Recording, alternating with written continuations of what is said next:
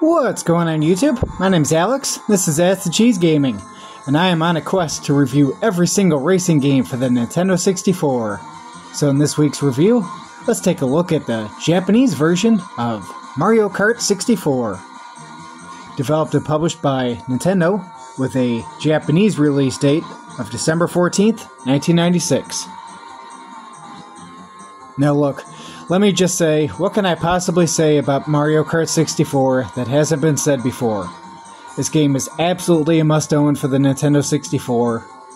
It is easily top 15 game on the console, arguably top 10, and you could argue that it's either first or second best racing game for the system. I would also like to throw, personally, Extreme G and Wave Race in that category of best racing games for the Nintendo 64. I will say, however, that Mario Kart 64 is the best multiplayer racing game for the Nintendo 64. So, with that all said, is the Japanese version of Mario Kart 64 worth picking up and playing today? Well, first off, absolutely. But there are a couple minute differences between the Japanese version and its American counterpart. Now, to start off, I just want to say that at least from a purely mechanics perspective of this game, in the way that the game handles, the controls, the racing itself, near as I can tell, everything is the exact same. There might be some minor frame data that's a little bit altered, and that I have noticed that a lot of times the speedrunning community tends to opt towards the Japanese version of this game.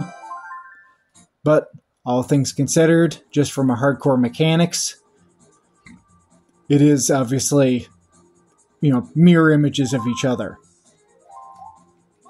Now, if you were watching, real quick, we're going to go over a couple of the differences here. Obviously, Toad has a different name. He's Pinocchio in this game. Also, some of the voice lines for some of the characters, such as Peach, Luigi, and I believe Wario are all slightly tweaked.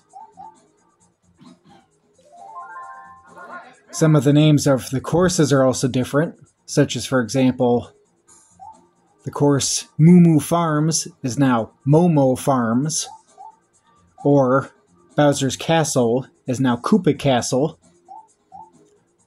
So, let's run and do a couple races real quick here. So, obviously, Toad's Turnpike is now Canopio Highway. And if you were watching that first time trial that I did, if you happen to look at some of the banners in the background, some of the banners are also a little bit different. For example, one of the banners in this game says Marlboro, which is a play, obviously, on Marlboro, the cigarette company. Obviously, there was a blue 76 ball in the background, and in the American version, that is actually red. So, like I said, there are a couple minute differences, but all in all, from a strictly mechanics perspective, everything's the same. Some of the music is also slightly tweaked, such as for the example of Bowser's Castle. There's a couple of slightly altered tweaks, and also a couple of the voice lines. They use some different voice actors in this version that did not come for the Mario Kart 64 American release. But, all in all, still an absolutely solid game. One that I've actually grown to thoroughly enjoy and been playing a ton.